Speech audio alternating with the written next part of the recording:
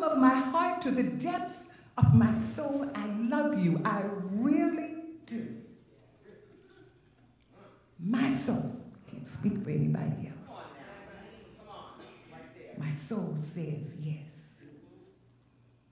Now, not my will, right there, but thy will be done.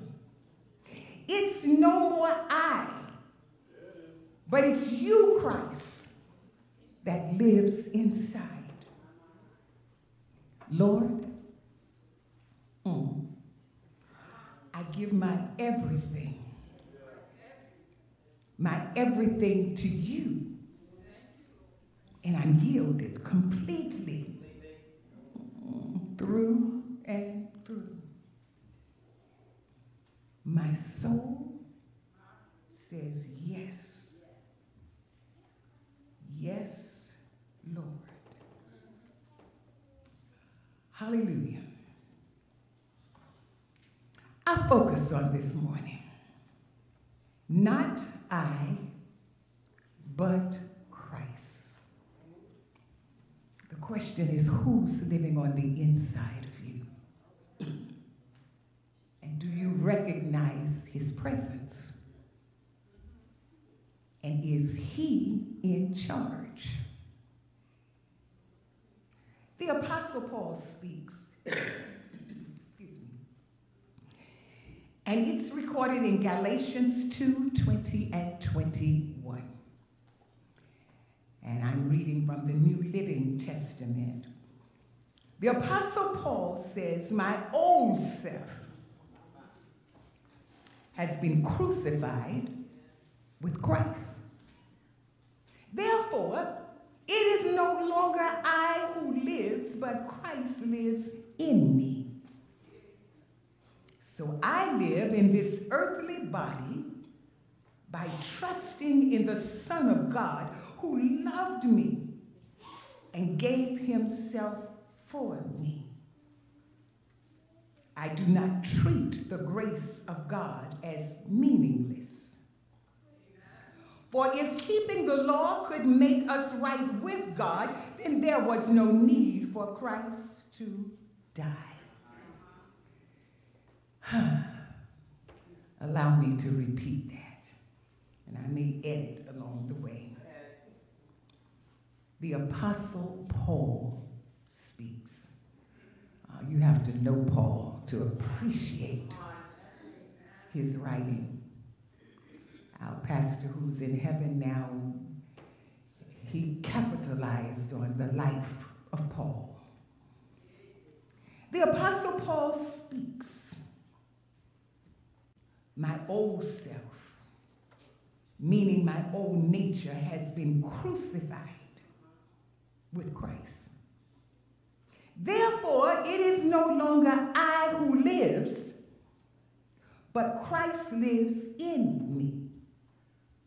So I live in this earthly body by trusting in the Son of God who loved me and gave himself for me.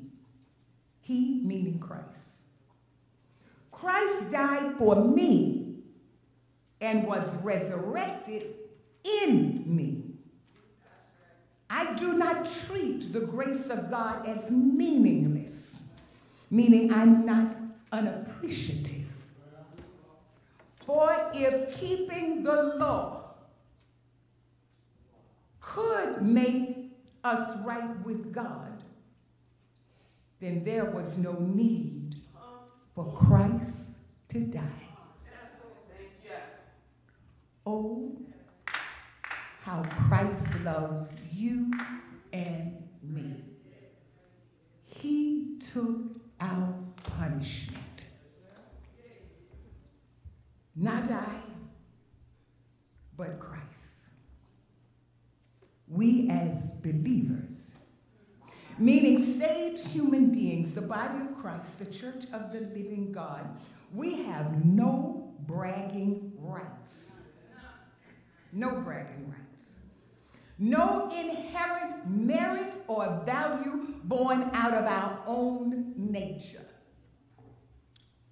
As the seed of Adam, we were all stillborn, meaning we were born physically and mentally alive, but spiritually dead, meaning spiritually cut off from the nature of the Spirit God, and therefore sentenced by God to eternal separation from the Spirit of God with a flawed nature. My nature was flawed. We were therefore classified by our human nature as sinners, not just by what we think and do, but by our inherent nature, which was the disobedient nature of the first Adam. I inherited the nature of the first Adam, who was disobedient, and his seed inherited his disobedience. We are naturally the recipients of the nature of the first Adam. We needed a Savior. In the beginning, God called out to Adam and said, Adam, where are you? Adam, Adam, where are you? Adam replied, I heard you walking in the garden, so I hid. I was afraid because I was naked, meaning my sin nature was exposed. I was naked. So God said, who told you that you were naked? In other words, innocence is not embarrassed by nakedness. So what is it that has caused you to become self-conscious? You've always been naked. What's unusual about your nakedness? You've always been naked and unashamed in my presence. God then asked the critical question, have you eaten from the tree that I commanded you not to eat from? Self-consciousness. Self-consciousness causes mankind to see itself as detached, separate, and independent from God. I repeat, self-consciousness causes mankind to see himself as detached, separate, and independent from God.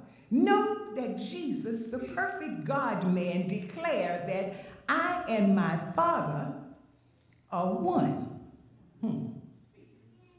When you've seen me, you've seen the Father.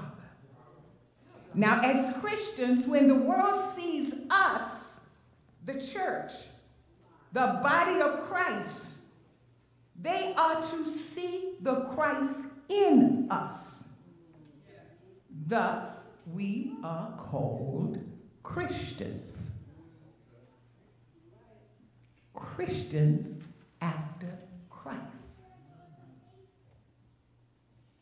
Not I, but Christ. In other words, to God be all the glory. I have no personal bragging rights. Unless he's there, I'm nothing. And I have no bragging rights.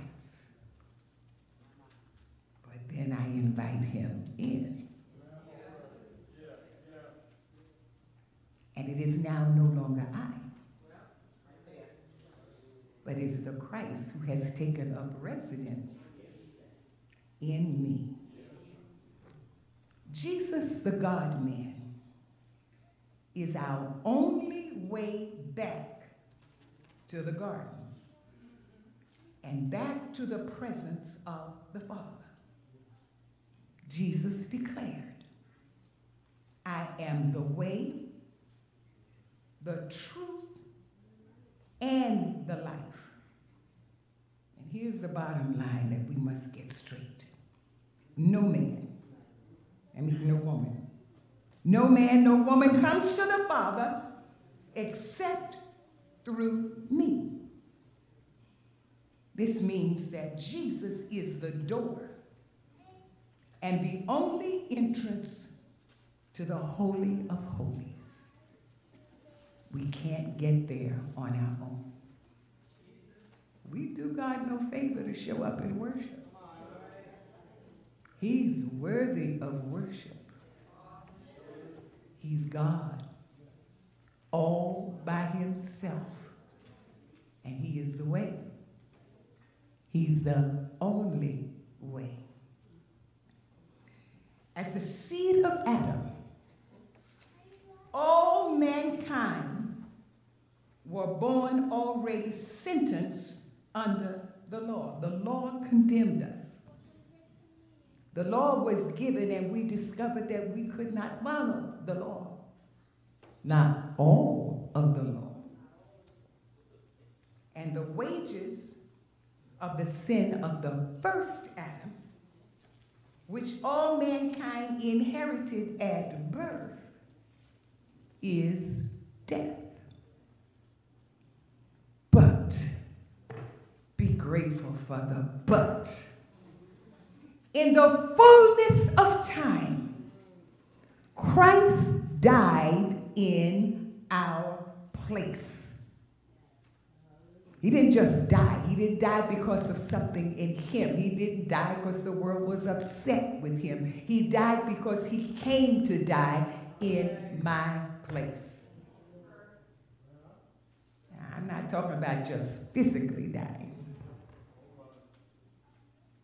Jesus, the perfect Lamb of God, perfect, died in our place as the perfect Lamb, the second Adam, who took away the sins of the world in order to provide a way back to the presence of the Father.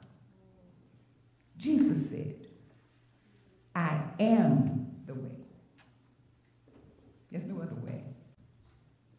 Jesus said, I am. I am is God also. I am the way. I am the truth.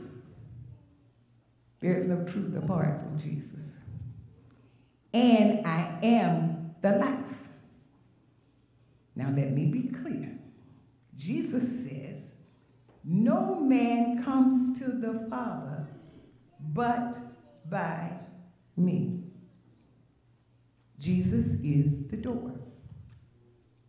Don't let death catch up with you before you go through the door.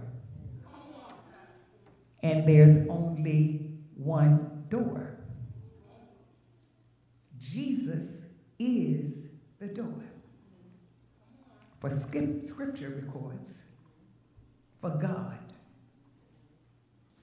the Trinitarian God, Father, Son, and Holy Ghost. For God so loved the world, not meaning this physical world, but meaning all mankind. God so loved the world that God put on flesh in the person of the Son, so that whosoever believes in the Son will not perish. You take off mortality, but you don't stop being.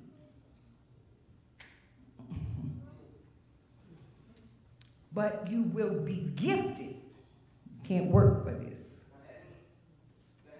you will be gifted with everlasting life. Meaning you'll live forever. You'll never die. People will die and will cry at your funeral, but you're not dead. You just vacated your body.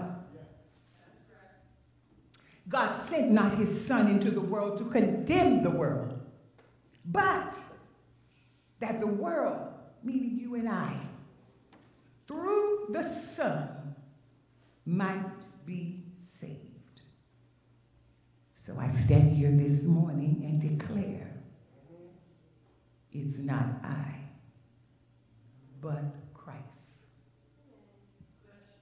Not I. Don't put too much emphasis on who your pastor is. It's not about me. I'm on assignment.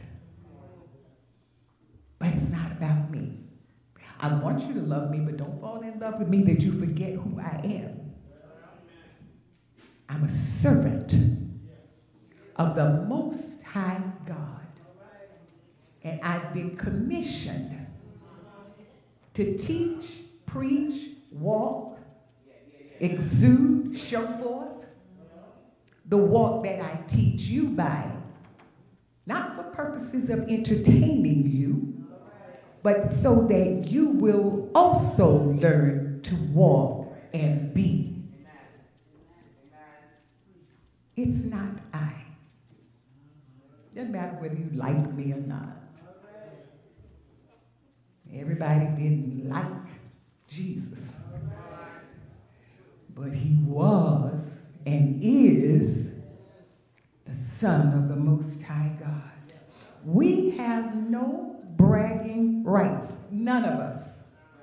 None. From the pulpit to the door. None of us have any bragging rights. We only have gratitude. Thank you, Lord.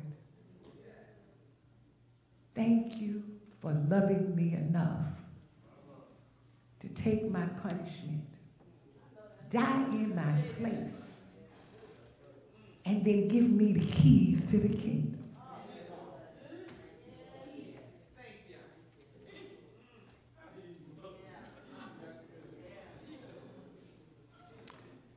So what's the lesson? Aren't you glad I'm not a long-winded preacher? The believer. Emphasis on believer. Not all people, but the believer.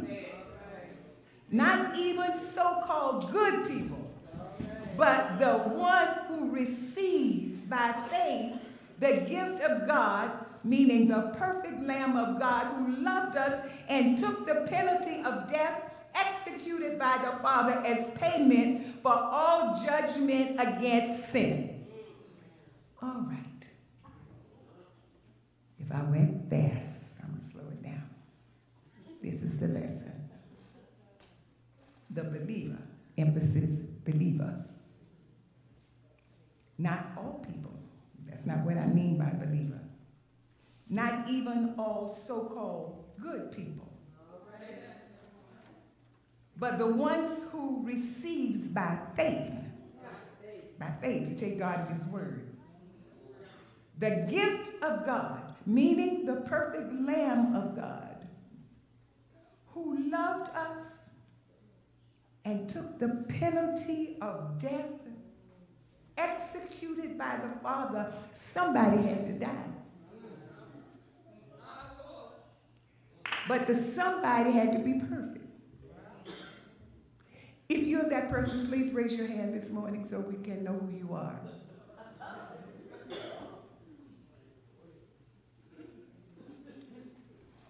For God so loved the world that he sacrificed. He didn't just give, he sacrificed. Somebody asked me to give up Alethea. For God so loved the world that he sacrificed in our place his only begotten Son, Jesus the Christ, as the perfect Lamb of God, so that whosoever, no exceptions, whosoever would place their faith in the Son of God would be gifted with eternal life and a home in the kingdom of God. We're just passing through. This is not our home. We're passing through. Oh, how he loves you and me. For he put on flesh and gave his human life for mankind. What more could he give? He loves us so much. Hear me, hear me. He loves us so much that he has gone away to prepare a place for us. Now here are the conditions. That where he is, which means the third heaven, there will be also a place for us. And we shall behold him face to face in all of his glory. Now, I don't know what Jesus was like as a man, but that wasn't all of his glory. But we're going to get an opportunity to meet him face to face and see him as he really is. You're going to respect him a lot more when you see who he really is. We remember the Jesus that put on flesh. But Jesus is God. He's God in the second person. And we shall behold him. Oh my goodness. I'm not anxious to die, but I really want to see him. I want to behold him face to face in all of his glory. Now, we do not know what we shall be like.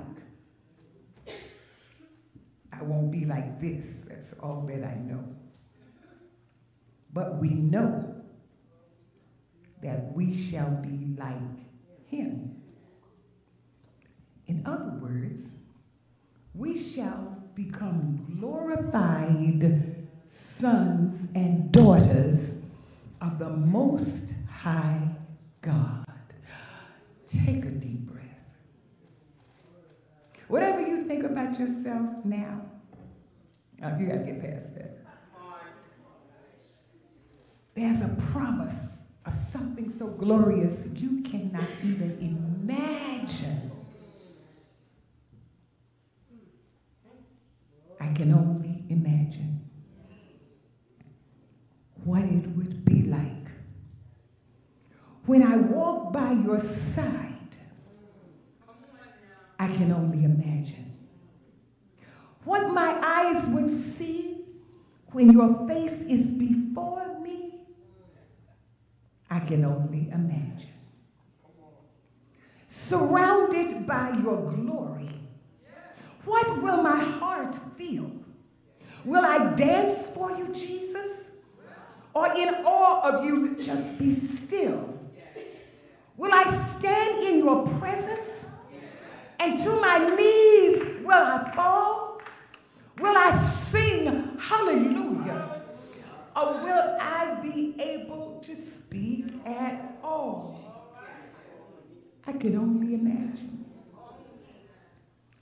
I can only imagine when that day comes and I find myself standing in the sun. I can only imagine when all I will do is forever, forever worship you.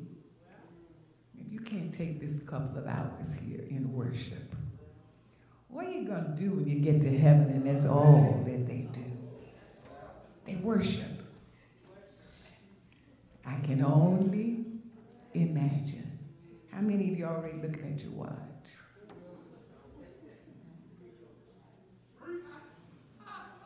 Surrounded by your glory. What will my heart feel? Will I dance for you, Jesus? Or in awe of you, just be still?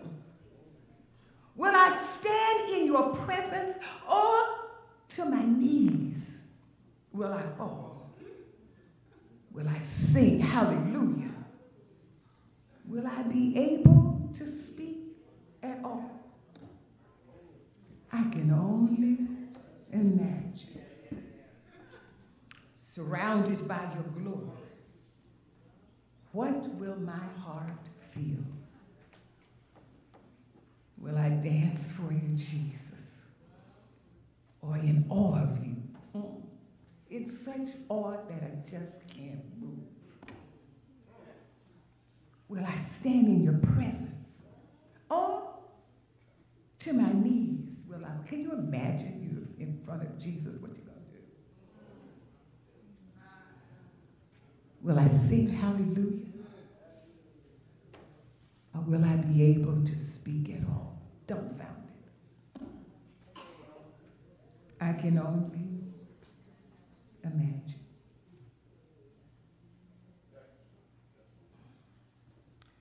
That's all I have for you today. Oh, I can only imagine. I have so many people who've crossed over, and I miss them. My mama, my daddy, my sisters, my brother, my son, my husband. I really want to see them again, and I know I will. That's the only way I stay on my feet. But when I see him, I want to hear him say, well done. Yeah.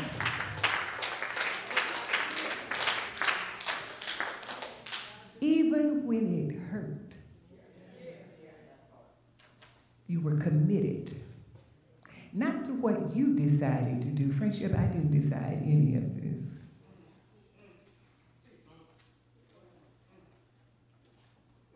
He called me.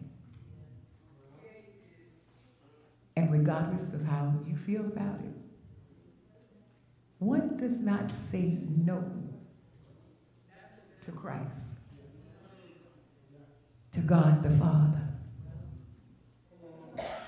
I'm yours, Lord. I don't know what all of this is about, but I know that it is preparation to behold you face to face. And I don't want to, and I don't intend to disappoint you. Help me, Holy Ghost. So it's not me, but it's you. I open myself up, come on in and live and do what you do. I surrender. Not some of me, but all of me. I can only imagine.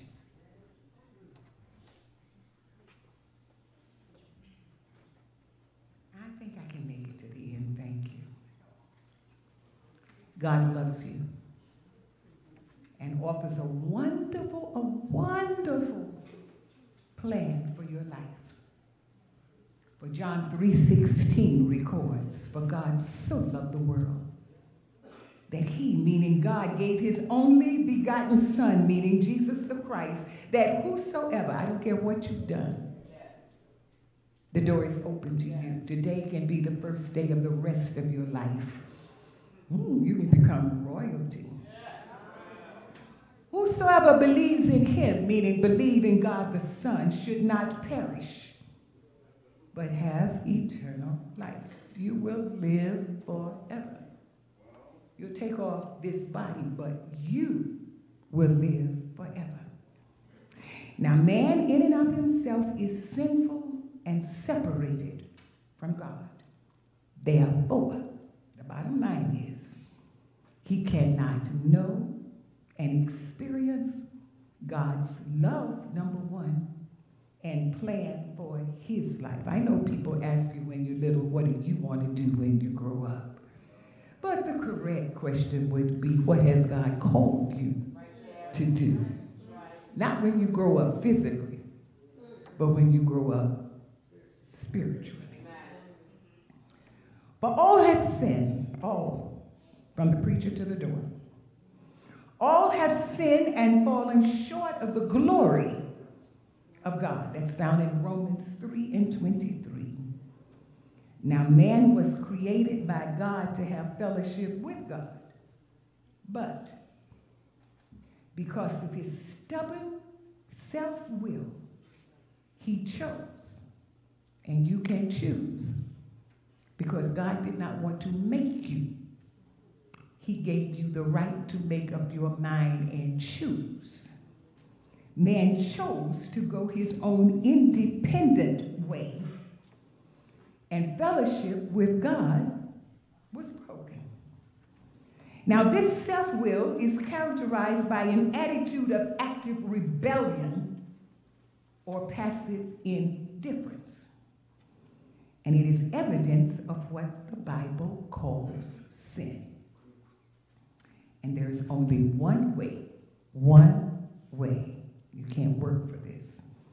One way to bridge the gulf between God and man. Hear me clearly. Jesus Christ is God's only, I repeat, only. Don't go to God and show him all your good works. Jesus Christ is God's only provision for man's sin. It is through him that you can both know, and here's the good part, and experience God's love and plan for your life. I've had some good times, I've had some bad times, I've had some painful times, but this one thing I know, God loves me.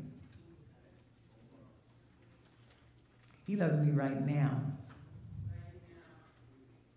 And the love is just so amazing that I can't imagine, how does he find worth in a human being? Amazing. But God, oh my God. But God demonstrates his own love toward us. In that while we were yet sinners, we weren't something wonderful to have. Think back on your life. Go ahead, I'll give you a minute. Think back.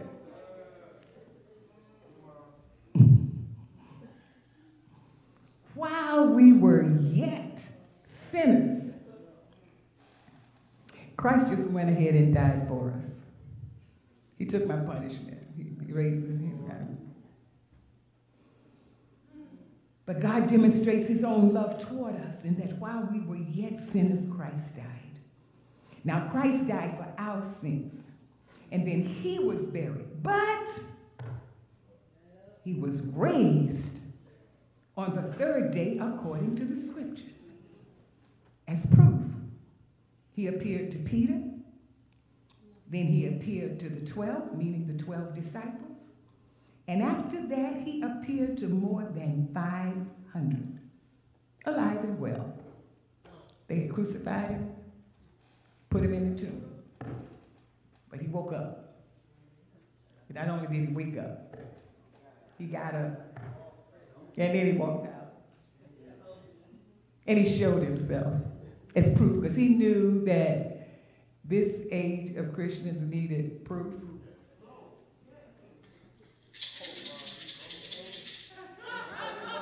Show me.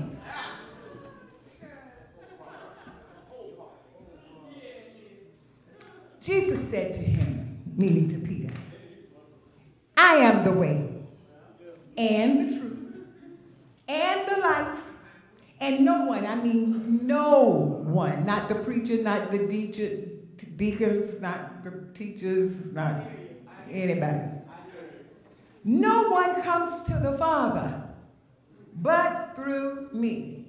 Now, this is my position, but you have a position too. I mean, this is nothing to envy. I did not ask for it. I was assigned.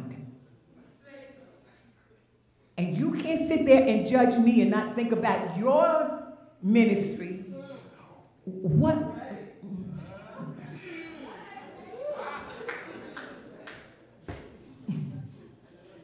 Help me, Jesus. Don't let Mary Ann come out.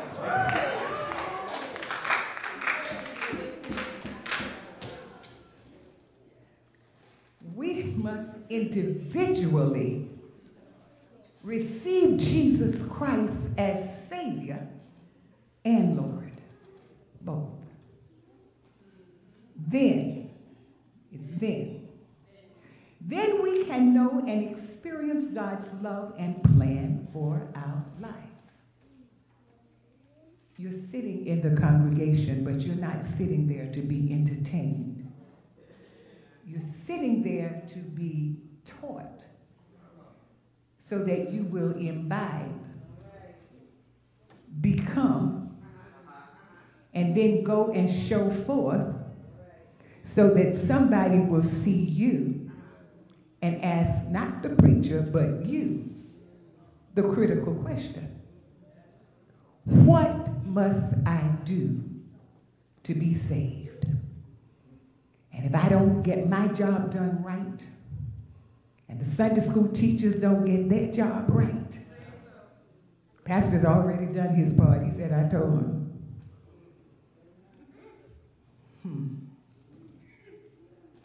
But as many as received him, meaning the Christ, to them he gave the right to become children of God, not adopted, children, even to those who believe in his name. John 1:12. For by grace, it's unmerited favor. There was nothing you did to deserve it. Nothing that I did to deserve it. It's by grace. Grace is unmerited favor. You have been saved through faith. You believe God. And it's not like you just intellectually believe God, but you believe God here in your heart to the point that you'll act on it. It's got to be more than an intellectual knowledge. It has to be a heart knowledge. Yes. And after it hits your heart, you got to be willing to do it and be it. Yes. I get eyeballs staring straight.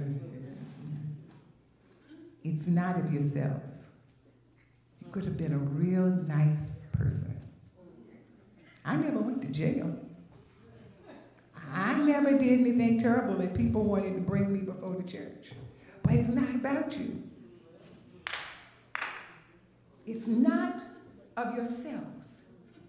It's the gift of God. And it's not a result of your works. You ought to work. But if you can't work for a while, it's not about your works. And even when you get it right and you do your working right, it's still inefficient without the Holy Ghost. And that's so no one can boast. I can't boast. You can't boast. You don't like me. I don't like you. It does not matter. For God so loved the world. When